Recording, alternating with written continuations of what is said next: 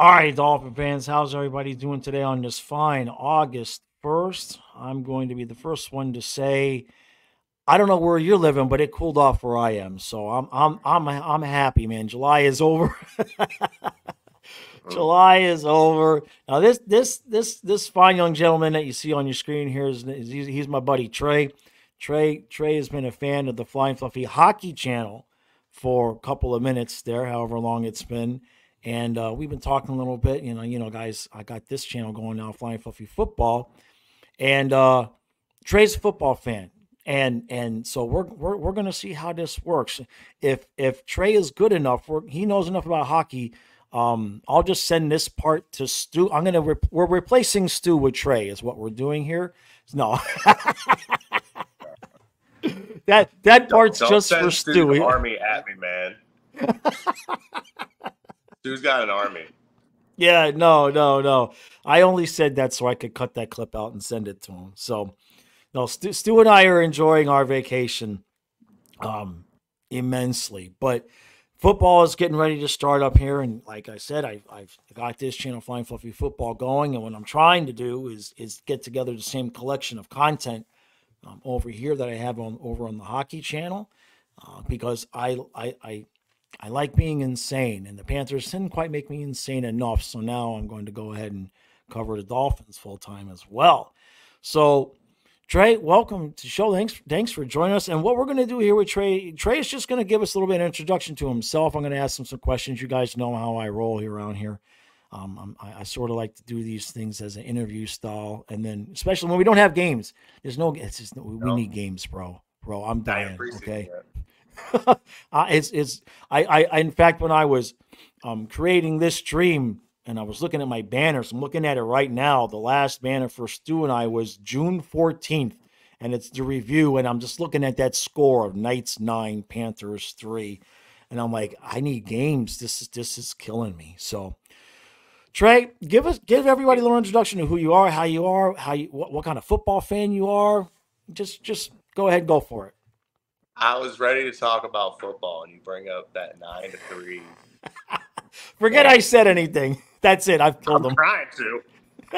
Trying to. Hey, look, if it makes you feel any Uh, better, I still cry at least once a week on the podcast for members. Okay, so yeah. yeah, Welcome to Flying Fluffy Football, the #1 Dolphin podcast. I know you opened up with a Stu joke, but I was already prepared to do that. right, gotcha. And it had to snap me back into Yeah, football. Gee. there we go. Jesus. So, what was the question? Jesus, I'm sorry. Oh, yeah, that's okay. That's all right. Basically, just introduce yourself to the fans because they know my dumbass. We're just trying to All get right. you to, Okay. what kind of football, like what's your football fan history, your When teams, and what kind of fan are you? Are you the quiet, stoic type, or are you throw the remote at the TV type, or are you grab the TV off the wall and throw the TV kind of fan? depending on who you talk to, the worst of the kind of fan that you could have, and not any that you listed, I start making fun of my teams when they lose and when bad things happen. And actually, the only team I don't do that with is the Panthers. Gotcha. Everybody else, like, I actually just saw, because it was posted on one of the college football pages. I went to Florida State. So Okay. we I'm had sorry. the 1 year against Georgia Tech when we were going for the field goal, and it was a tie game. So we make it, we win, we miss it, we go to overtime, no big deal. They block it and house it, Right. and I'm laughing my ass off from the block on as they're running that shit back, and I knew they were running it back as soon as they blocked it, and I'm just laughing my ass off. And when you're with a bunch of Florida State fans and that happens, you're not Yeah. the most popular guy. They're like, Yeah. did this guy go to Florida or something? Like, no, he went with Right. us. And he's Right. just like that. And I'm like that with almost all the teams I root for, except for the Panthers. The Panthers, and it's still not break the TV or anything like that. I'll get real excited on one of our goals, right? Right. I'll yell and something like that. And then, like, when the other team scores, I'm just like, Right. Right. Right. But so it's a little mixture of stoic, little mixture of crazy, and I'll troll myself. And maybe it's a defense mechanism. Maybe it's, you can't talk more shit about my team than I can. Right. Maybe there's a little bit to that. Maybe it's a little bit of just trying to, I don't know, put on a happy face. I really don't know why I do it, but I do it. I'm considered an asshole by a lot of my friends when our team is losing. That makes two of us. I'm considered an asshole by a lot of my friends too. So it should work out just fine. Yeah. You bring up the Florida State thing and field goals and kicking, and I'm a Miami Hurricane fan. So there's some history there for you with kicking in Florida State where, it doesn't go well for you guys, unfortunately. The funny thing is, I'm a Florida State fan now because I went there, but I grew up a Hurricanes fan because I was a big wrestling fan. Now I'm a wrestler, and The Rock went to Miami, so I'm like, oh, okay, we're from Miami. And I was at wide left. Yeah, jeez, I was at that one, but I was so happy, right? Because I was a Miami fan. And then yeah. End up finding out the difference between private school tuition and public school tuition, and that's when we became a Seminole. Right, right. I can understand that. So, what about your pro football? Give us your pro football preferences in a nutshell. So, I started with the Dolphins. I was born in '88, so obviously, as I'm starting to watch football, Marino is still playing. I graduated in '88. Ain't that great? So Marino's playing, but I more know him as the guy from Ace Ventura than as the Dolphins quarterback. But that also makes him cooler to a 5, 6, 7-year-old kid. Oh, hey, it's the dude in Ace Ventura, and he's the local team. This guy's awesome. Right. Then he retires, and that's not when it stopped, because coincidentally, my first ever man crush watching SportsCenter was Ricky Williams at Texas. Yeah. And then he was on the Saints for a bit and then gets traded to the Dolphins. And it's like, oh, yeah, this is great. Right. Coincidentally, my parents are both from West Virginia. Oh. So all over Pat White and Steve Slayton when they were there. And then the Dolphins get Pat White. And this is going to be my first hot take 8 minutes in to this relationship. Pat White was ahead of his time. If Pat White, if his body could have handled, if his body could have handled what his heart wanted him to do, he could have. But he was not the biggest of guys, But, me and my friends always, my friends who are Dolphin fans, we always joke. Whenever we say Pat White, we always say rest in peace right after it. Yeah, that poor. Because that Steeler game was, and that really would be the only thing. But as far as like ability and what he did, and his skill set, that is exactly what everyone's looking for now. Yeah. But it would be the same common theme right now that you have for the Dolphins is the health of the quarterback. I get that. Yeah, right. Yeah, he was ahead of his time. That's a solid hot take. You know what I mean? I mean, when you think about why we drafted him, I was watching a video from somebody else. I can't remember who it was. It was really recent. And they were talking about how the running back position has now become so devalued. And I left a comment because what he left out was how this all started was the Ronnie and Ricky running the Wildcat. And once they kind of figured out the Wildcat, team said, okay, but let's get a quarterback that can do this.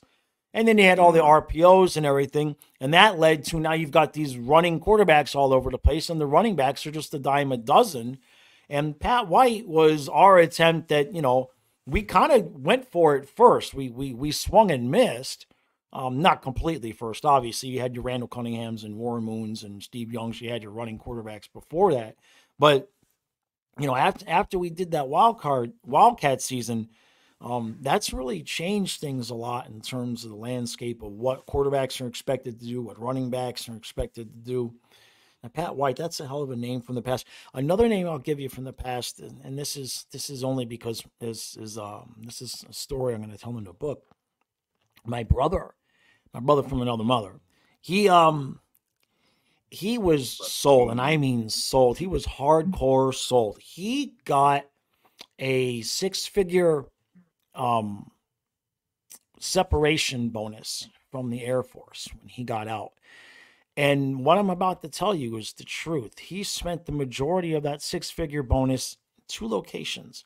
He spent it at the track, and what he didn't lose at the track, he spent on Dante Culpepper cards because he was convinced that he was going to be the next Marino. Hey, it's not his fault. I blame the Dolphins medical staff for him making that decision. If they just passed Drew Brees' physical, he never would have been on the bill. I mean, three doctors though, bro. Three doctors all looked at all the films, and all three said, "Yeah, Brees is done. Go with Culpepper." All three of them. Can you believe that? So maybe the doctor in New Orleans was day drinking, and it worked out. This is possible. This is possible. Not like, look, I mean, Brees wouldn't have been able to do in Miami what he did in New Orleans because it's Miami, and we're still waiting. I mean, Don Shula's dead. I don't know if you know about the Mercury Morris curse. Apparently, Mercury Morris, I think, from Louisiana or somewhere down there, he was real into like voodoo and whatnot. And he hated Don Shula so much that after he was done, he put a curse on the Dolphins and said they're never going to win another Super Bowl as long as Shula is alive. And rest in peace, Don is gone now. So let's go. Let's go. The curse should be over, right? And now to flip back to the Dolphins, we win a Super Bowl. We can't even keep a cornerback healthy. Fun Mercury Morris fact: lost his Super Bowl ring twice. Oh, geez. He lost his Super Bowl ring. They gave him a new one. It wasn't even they found the old one. They gave him a new one. Lost that one too. No. Yeah. Wow. Mercury Morris lost 2 Super Bowl rings. Wow. Jeez. That's special. That's special. So, all right. So everybody's clear because the level of Dolphin fan, NFL fan, give us where you are with that in terms of yeah, I kind of went on a side tangent there. I consider myself a casual Dolphin fan, casual Doll fan, hardcore football fan. I don't know why it never clicked with the Dolphins because they haven't won anything while you've been alive. No, because that wouldn't explain me with basketball.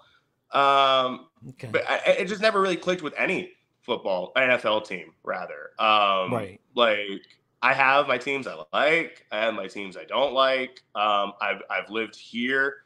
This is my second stint living in New Orleans. If you add all the years together, it's 8 years.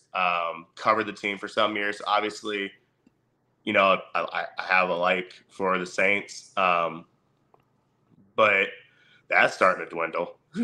That's because of the city. My love for the city is just by the day. Yeah.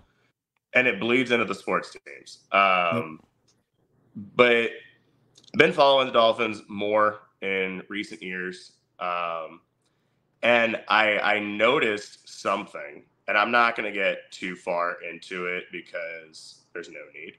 But you can notice 2 very stark differences and I'm talking about the bad, but still stark differences between the Doll fan base and the Saints fan base. Okay.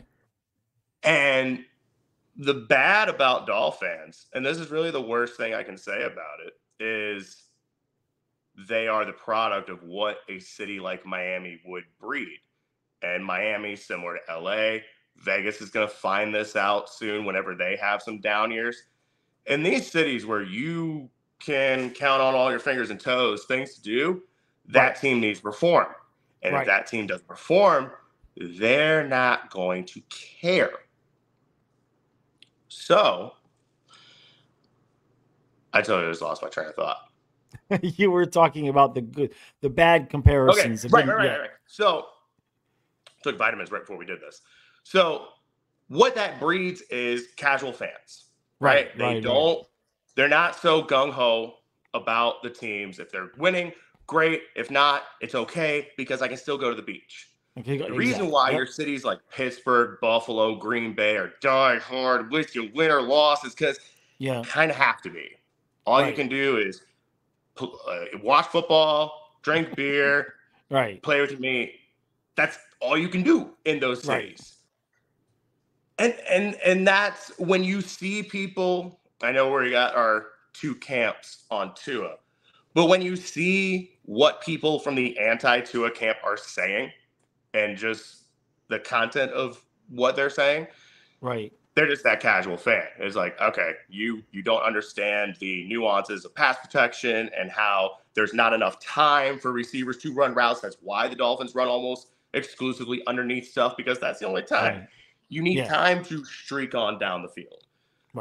Coincidentally, the knock on Tua coming out of college, besides the hip injuries, but talk about as far as ability, people thought he could only throw go routes because he was just throwing lollipops to Jerry Jeudy all day long. And he spends a couple years behind a historically bad O-line, and it becomes, I don't think he can throw far. It's like, no, he can't. You just got to give him time. But that's like the worst of Dolphins. Saints fans, good old Louisiana. And I could say this because, coincidentally, Jameis Winston, man of color, was playing for the Saints last year. If Tua was on the Saints, the issue would not be, I don't know if he can throw deep. The issue would not be he's injury prone. The issue would be two things. Hey, Brown, and he went to Bama. Really? And I swear to you. Wow. Like, dude, there was nothing Jameis could do. Nothing from the previous year mattered. Nothing from about who was hurt mattered. One of the games that he lost against Carolina, not only were all the players out because of COVID, half the coaches were out because of COVID. Jeez. And, like, none of it ever mattered. Meanwhile, Andy Dalton throws 2 pick sixes against the Cardinals. Saints lose by 8 for those counting at home. Perfectly fine. Nothing. Wow. They were sad to see him leave. And this is as far as I'll go with this, because like I said, I know this isn't popular on the internet to get into this subject, regardless of what side you're on. I think the reason why Jameis is the backup with the Saints this year is because no matter what Derek Carr will do, you ain't going to hear the fans say put in the backup. They won't. They just won't. It's the best security blanket Derek Carr could have. Wow. Well, look, you lived there, so you would know. You know what I mean? And I would see it because, like, I follow the Saints page and I follow the Dolphins page. And you'll see it when you're scrolling down Facebook.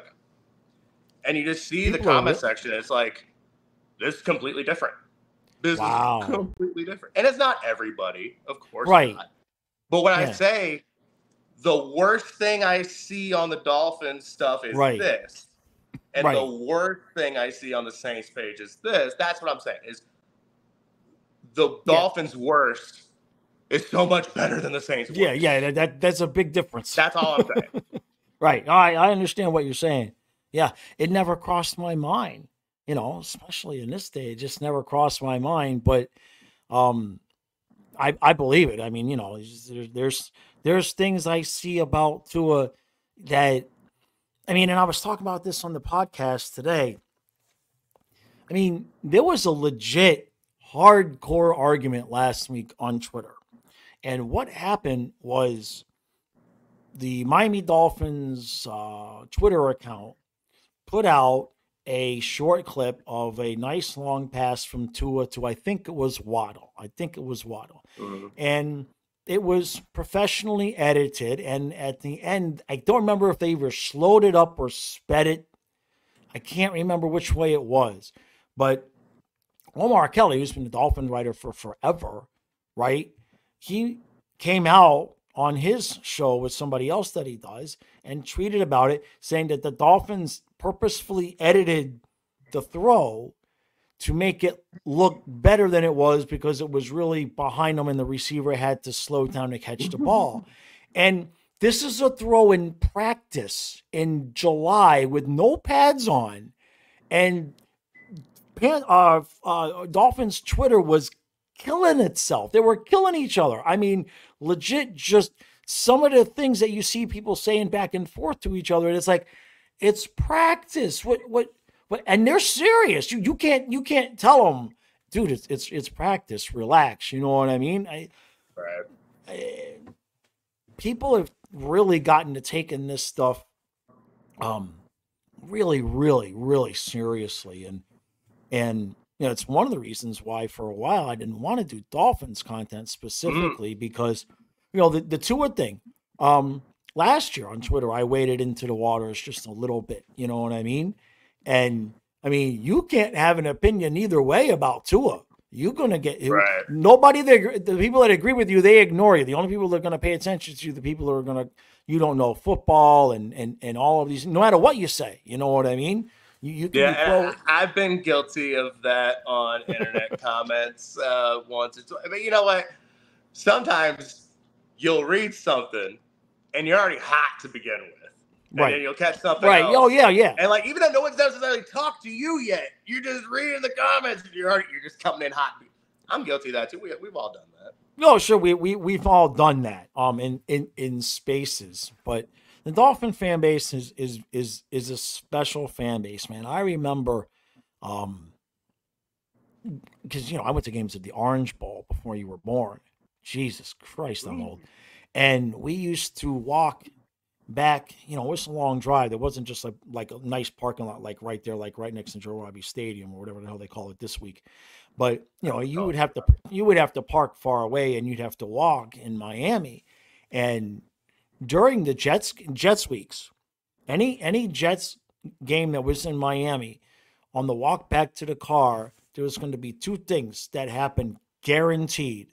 Number one, at least 10% of the women were going to take off their shirts, and then there was going to be fights between the drunken fans. And I just remember as a kid watching that and thinking, even though because you're not wrong about the fickleness of South Florida fans and the fact that, hey, I can just go to the beach. Now it's like I could just take the boat out and satellite and watch the game on the boat. You know what I mean? It's crazy. But even those fans, even what you would call like the casual fans, are rabid about it. You know what I mean? It's I don't want to say it's a unique fan base, but I haven't experienced one. What's that? I think it is. And I didn't mean to cut you off, but no, it's okay. There's another piece to that puzzle with Dolphin. On top of being a town like LA and Vegas, they're battered. And by that, I mean post Marino, the quarterback situation. You just talked about Brother Gene and his Dante Culpepper cards. I mean, that's part of it.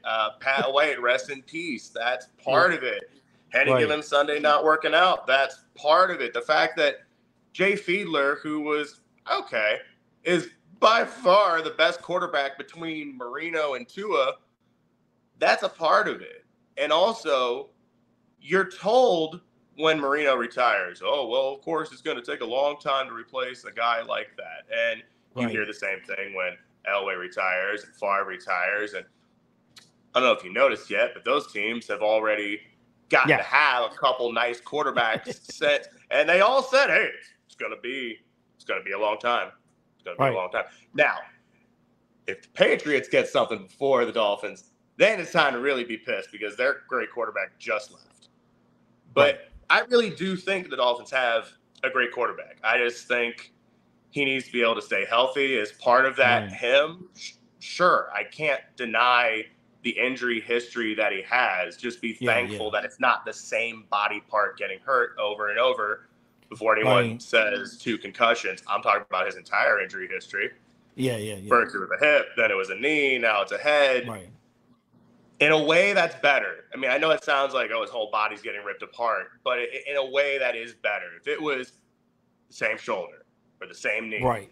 Right. that's an Yeah. issue. He's the Aaron But Ekblad of the Dolphins. right. And Right. and it's a team game. Everybody has to remember that.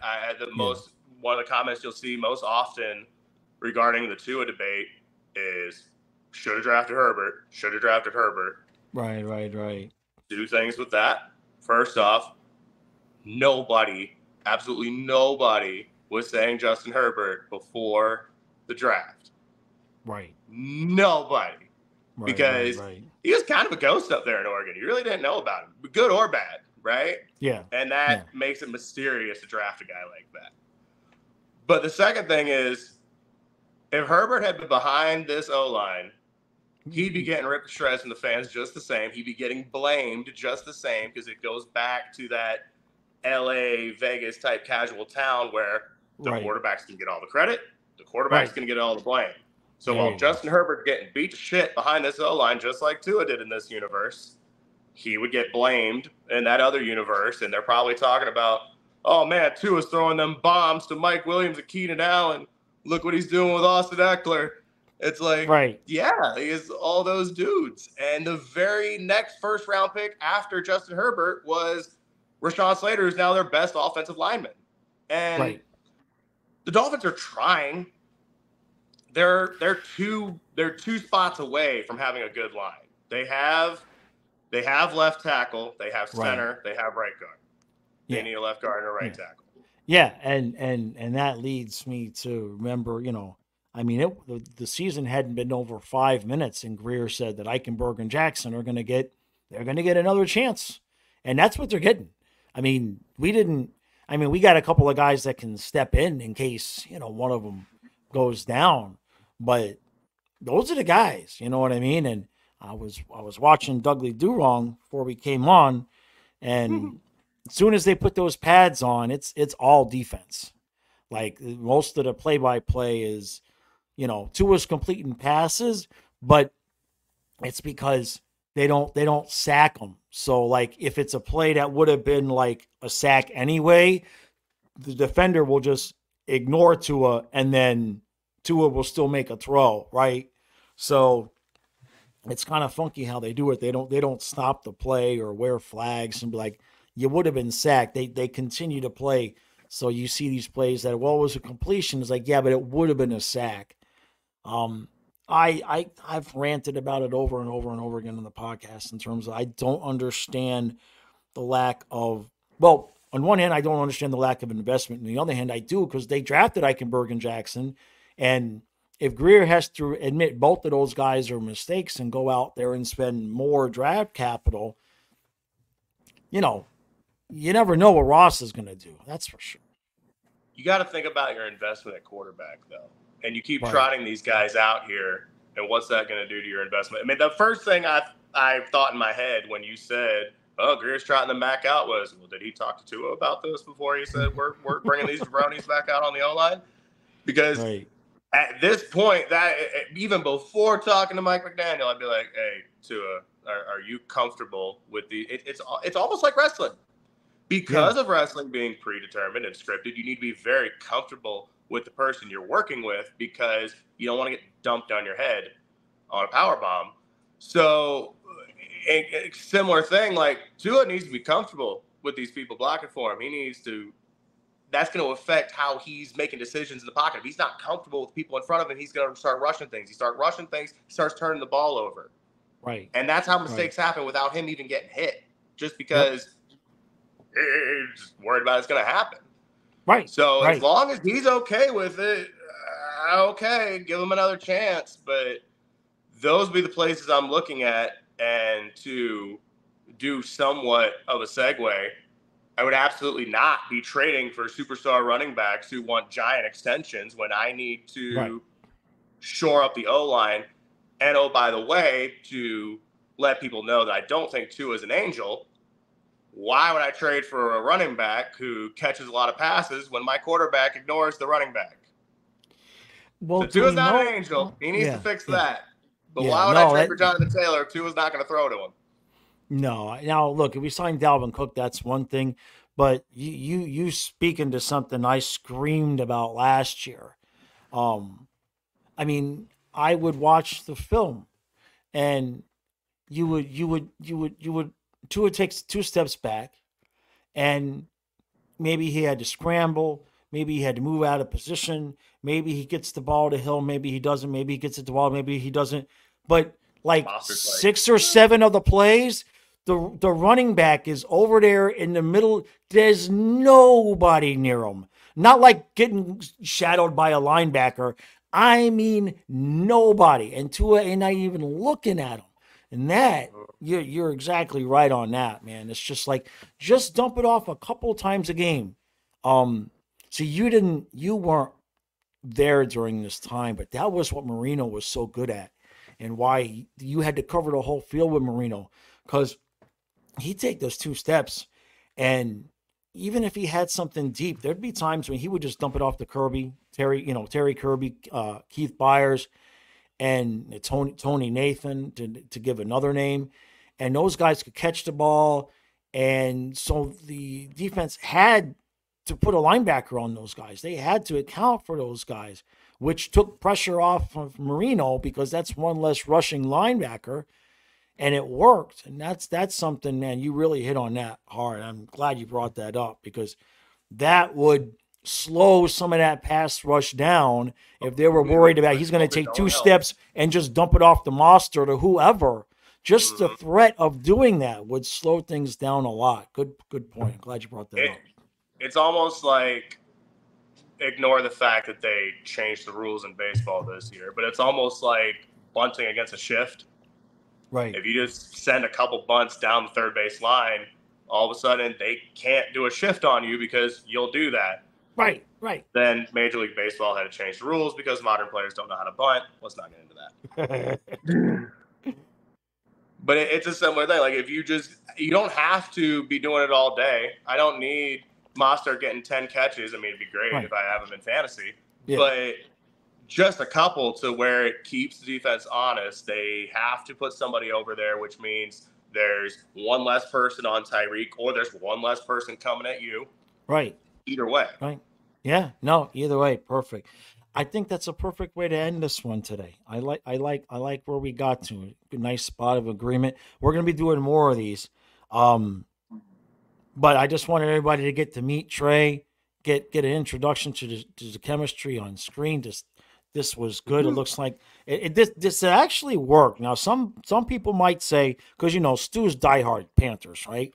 But this might actually work, not having two diehards, because Trey will see the game a little bit differently than I am. So there may be things where I'll think I see something and he'll see something different. I have a feeling it's going to work that way. Where a lot of times I get complaints that Stu and I agree too much, right? Because we see the exact same things. Like 10 things can be going on, and we'll be like, "Did you see what Ekblad did?" It's like, yeah. So this might actually work out. This will work out. Apologies for my 5-second space out. I don't know if that was CTE or THC. It wasn't MK Ultra, though, I promise. That's okay. All my guests have those blockouts. So at least you got back to it. Remember, if you watch the reviews with Stu, he forgets what he says. It's gone. It's gone. He'll text me like 3 hours later. Like, what's that? I'm coming around the corner and I'm like, oh wait, where's the house? Right.